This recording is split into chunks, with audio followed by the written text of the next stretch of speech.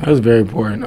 We struggled executing early in the game. A lot of new guys out there that I haven't really thrown to all spring. So it was good to go out and compete and especially score that last drive on Derwin James. Because me and him, we compete all the time, and that last touchdown on him made it that much more special of a win.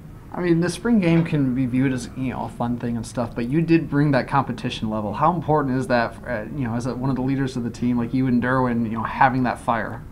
I hate losing, no matter what it is, and I guess Derwin's that way too. So we go at it all the time, and it just so happened that he's on the defensive side of the ball, and I'm on the offensive side of the ball. He's the quarterback of the defense, and I'm the quarterback of the offense, obviously. So we both have that competitive nature, and it just makes everyone around us better. The spring as a whole, are you happy with what the team was able to accomplish? Yeah, I am happy. We had a great spring, and we've reached all of our spring goals, and we became a better team this spring, and that was the ultimate goal. How important was it? Like you said, some guys are out. How important was it for some guys to have a chance to step up, for you to find some new weapons? Devontae Phillips had a big game for you as well. That was very important.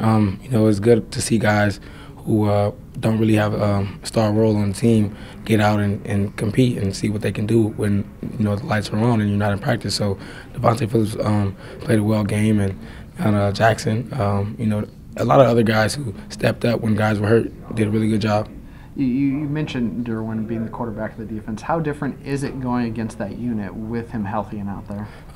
It's very different. He just brings a poise to the defense.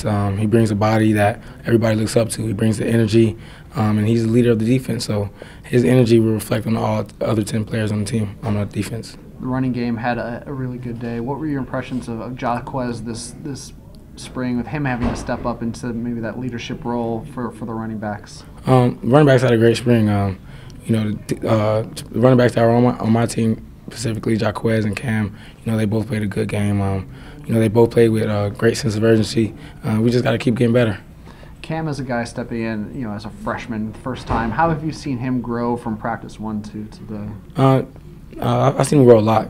He's a freshman, early in the league, so we have a very complicated playbook, and he's picking it up well. He's a smart kid, very humble. So with him having all those intangibles and being that talented, he would be a great player. So he just got to continue to work. What are the goals now going into the summer, leading into fall practice? Get better every day, no matter what it is. Watching film, running routes, throwing routes, and just doing everything that we can to get better. Right now, we're just going to focus on school. Everybody's going to get everything they have to do, get everything done in school that they have to get done, and go into summer rolling. All right, thanks, Deondre.